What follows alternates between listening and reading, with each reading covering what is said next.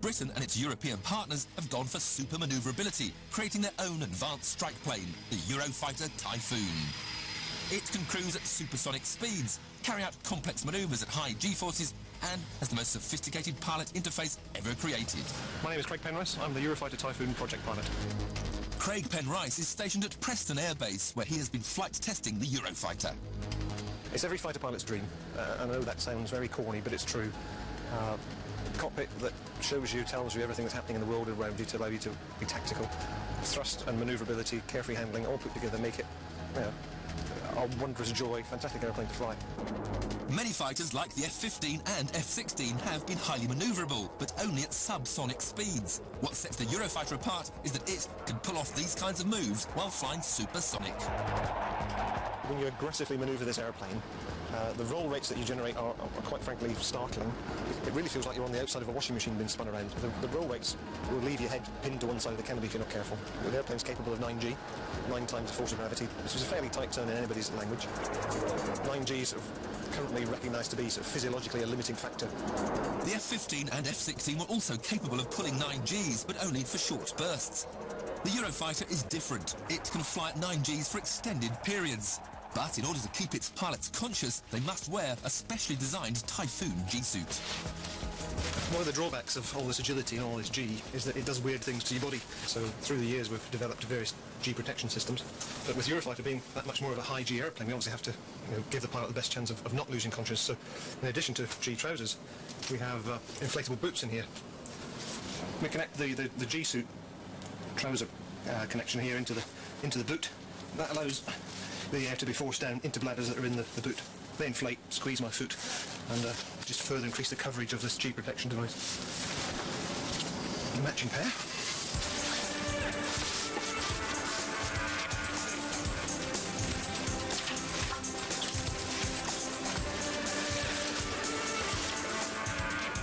Slipping up, slightly unique, going from top to bottom, so that the zip doesn't slip down under the forces of gravity. It's already down there, keeping me in there. Flying helmet, providing impact protection, crash helmet, providing communications. We take this airplane to places that without this equipment you just simply wouldn't survive. This suit can keep the pilot alert and conscious while pulling 9Gs almost indefinitely, crucial when going on a mission at 12,000 metres. The Eurofighter is a lethal killing machine and can carry air-to-air missiles, air-to-surface missiles and anti-tank bombs. The targeting systems for these weapons appear on a head-up display or inside the pilot's visor, so they can aim and fire them without ever having to look down. When you're in a dogfight with somebody, you really don't want to take your eyes off the guy you're fighting, because he can do something while you're not looking. So many fights have been lost in the past where somebody's looked inside the cockpit to check his height or his speed or his fuel, and looked back outside and lo and behold, the bad guy's disappeared. We don't need to do that with our helmet. We can keep our eyes locked onto the bad guy and have in our immediate field of view all the information we need. It's a huge, huge tactical advantage.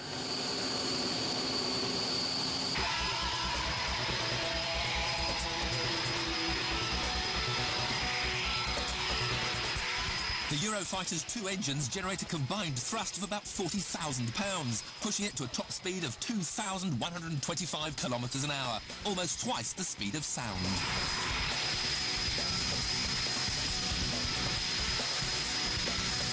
When you let the brakes off on the runway with full power, you're accelerating at 30 knots per second. That's about 35, 36 miles per hour every second. So that's 0 to 100 in car speak in 3 seconds. That's quite frankly stunning. You're pinned to the seat when you're going off. And it also means that you can be at 40,000 feet within a minute of takeoff, and only 5 miles down the road from the runway that you took off from. It's rocket ship territory there, really. This staggering acceleration gets the pilot to the fight fast. Translated into a fighting situation, basically for air-to-air, the plane that gets the highest, the quickest and fastest is going to have the best first shoot opportunity. So the higher I am and the faster I am, the greater range any given missile will have when it leaves my airplane. So I want to get as high and as fast as I can, as quick as I can.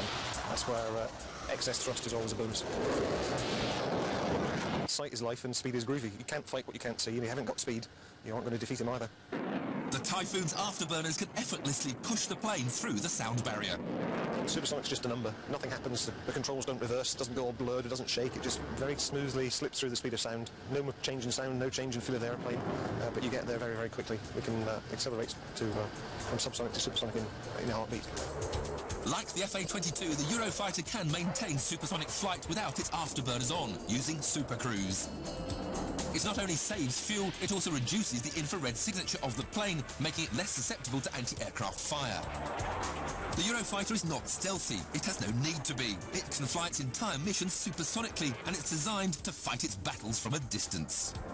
No self-respecting fighter pilot in a real engagement wants to get into a dogfight, but it's an area that you must be prepared to go into if needs must. A real fighter pilot wants to be up there, gets high as fast as it can, shoot first and run away bravely, and home for team medals. But there will be situations where a close identity or getting into a dogfight is required. So as well as the performance to get high and fast, you also have to have the ability to manoeuvre in a close-in dogfight. Like other modern strike planes, the Eurofighter has an inherently unstable design. It's built with a delta-shaped wing and two small canards on the front, the secret of its incredible manoeuvrability. To turn 20 tons of unstable metal into an agile fighter requires 3 computers which control the plane using a revolutionary software system called carefree handling. Carefree handling in the airplane simply means that I don't have a care in the world when it comes to manoeuvring my airplane. The flight control computers are constantly looking at what speed height I've got and will limit their response appropriate to the state the airplane's in. So I don't have to worry about exceeding any limit. The airplane will look after me. You simply point the airplane where you want it to go and let go of the stick and it will continue to going there forever and a day. If you put all the things together, such as carefree handling, the thrust from the engines and the performance of the airplane, you take so much of the workload away from the pilot, and he simply just has to manoeuvre in relation to the other airplane. You don't have to worry about the limits, you don't have to worry about anything else, you just get on and fight the fight. The Eurofighter is the ultimate strike plane, fast, manoeuvrable and deadly. It is the pinnacle of a development process that started with the F-15 some 30 years ago. The F-15 and other contemporary fighters that I've been lucky enough to fly are all very, very good airplanes. But anybody climbing into this airplane will be able to feel and experience a distinct advantage over any of these contemporary airplanes.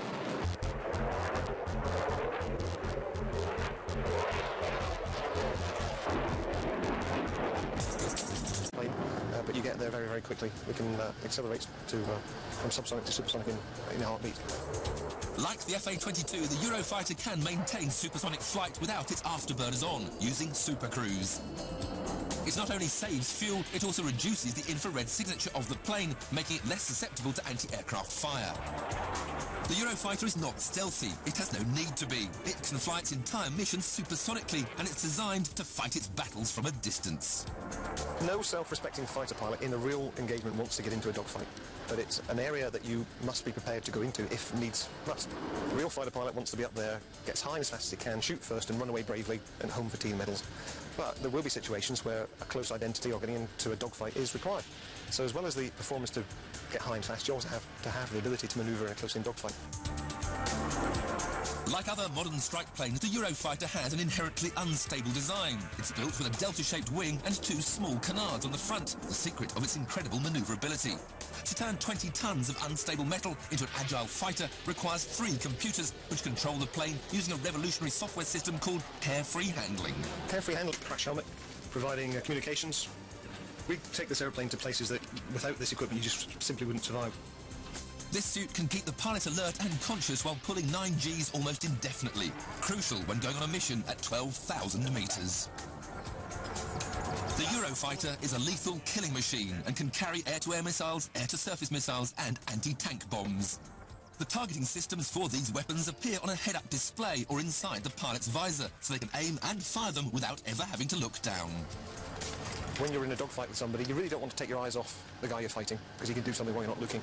So many fights have been lost in the past where somebody's looked inside the cockpit to check his height or his speed or his fuel, and looked back outside and lo and behold, the bad guy's disappeared. We don't need to do that with our helmet. We can keep our eyes locked onto the bad guy and have in our immediate field of view all the information we need. That's a huge, huge tactical advantage.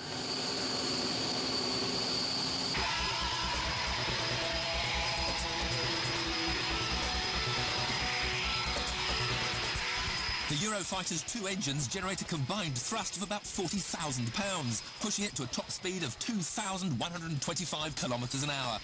Britain and its European partners have gone for super manoeuvrability, creating their own advanced strike plane, the Eurofighter Typoon. It can cruise at supersonic speeds, carry out complex manoeuvres at high G-forces, and has the most sophisticated pilot interface ever created. My name is Craig Penrice. I'm the Eurofighter Typhoon project pilot. Craig Penrice is stationed at Preston Air Base, where he has been flight testing the Eurofighter. It's every fighter pilot's dream. I know that sounds very corny, but it's true. A cockpit that shows you, tells you everything that's happening in the world around you to allow you to be tactical. Thrust and manoeuvrability, carefree handling, all put together make it, a wondrous joy, fantastic airplane to fly. Many fighters like the F-15 and F-16 have been highly manoeuvrable, but only at subsonic speeds. What sets the Eurofighter apart is that it can pull off these kinds of moves while flying supersonic. When you aggressively manoeuvre this airplane, the roll rates that you generate are quite frankly startling.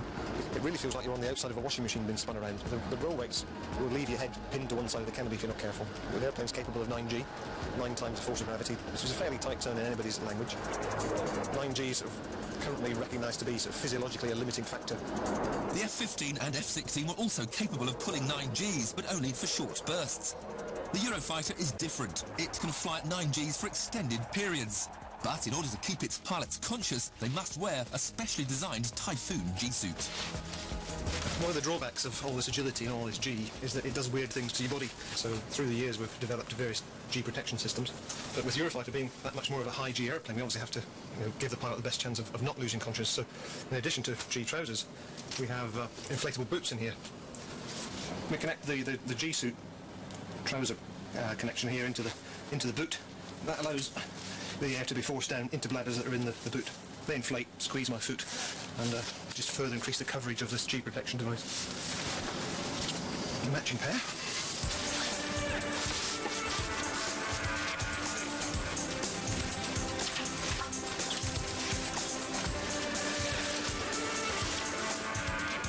They're slipping up slightly unique, going from top to bottom, so that the zip doesn't slip down under the forces of gravity. It's already down there, keeping me in there.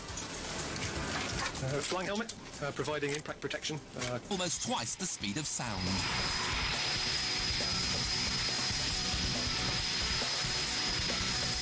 When you let the brakes off on the runway with full power, you're accelerating at 30 knots per second. That's about 35, 36 miles per hour every second. So that's 0 to 100 in car speak in 3 seconds. That's quite frankly stunning. You're pinned to the seat when you're going off. And it also means that you can be at 40,000 feet within a minute of takeoff. And only 5 miles down the road from the runway that you took off from. It's rocket ship territory there, really. This staggering acceleration gets the pilot to the fight fast. Translated into a fighting situation, basically for air-to-air, the plane that gets the highest, the quickest and fastest is going to have the best first shoot opportunity. So the higher I am and the faster I am, the greater range any given missile will have when it leaves my airplane. So I want to get as high and as fast as I can, as quick as I can. That's where excess thrust is always a bonus. Sight is life and speed is groovy. You can't fight what you can't see, and you haven't got speed, you aren't going to defeat him either. The Typhoon's afterburners can effortlessly push the plane through the sound barrier. Supersonic's just a number. Nothing happens. The controls don't reverse. It doesn't go all blurred. It doesn't shake. It just very smoothly slips through the speed of sound. No change in sound, no change in feel of air.